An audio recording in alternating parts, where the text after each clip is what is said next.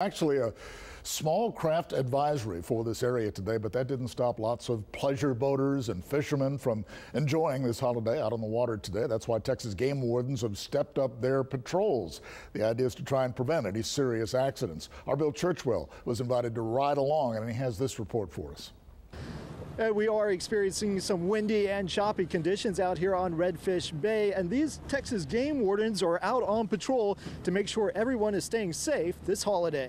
Hey folks, how are y'all? It's a friendly hello. Good. State Game Warden just gonna do a water safety check. Can I see life jackets for everyone on board? And a question that Texas Game Warden Laren Johnson says could make a big difference for your safety on the water. Life jackets, there's pretty much zero leniency.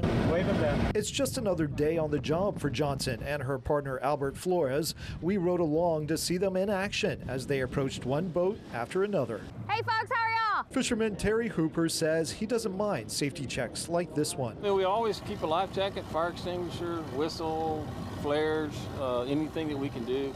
We've been real fortunate. We've never gotten stranded out here. Y'all just cruising? All right.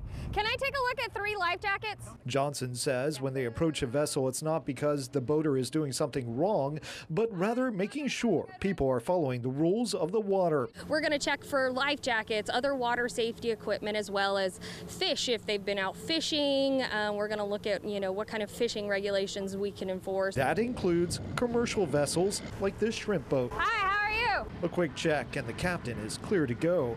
And when it comes to drinking and boating, it's just like driving a car. Not sure if there is alcohol on board or in your cups. Yeah, make sure whoever's operating is sober out here. We don't want any accidents this weekend. It's always a win for us when we get somebody home safe and back to their families. Bill Churchwell, 3 News. Thank you.